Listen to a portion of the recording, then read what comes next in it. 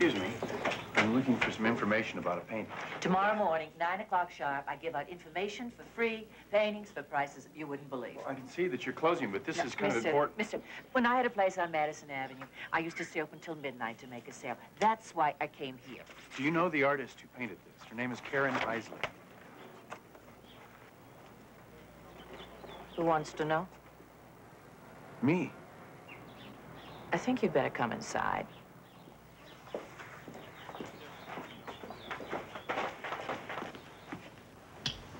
What do you want Karen for? I like her work. I thought maybe I'd like to buy another one.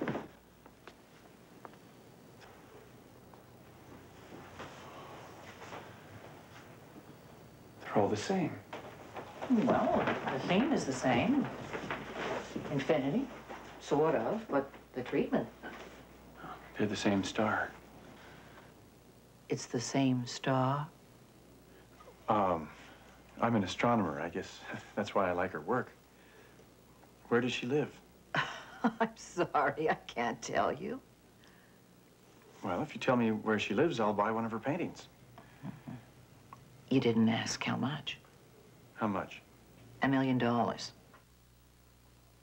Why? Well, she doesn't sell very many, so I have to charge a lot for each one.